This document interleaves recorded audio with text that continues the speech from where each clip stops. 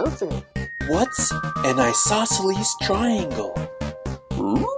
Exactamente. An isosceles triangle has two equal sides.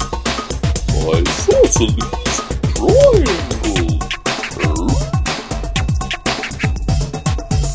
The triangle is a structure with three sides and three angles. The equilateral triangle means that all the sides are the same length. If all the sides are the same length, all the angles must be equal. Three sides are congruent, and three angles are congruent. They are equal.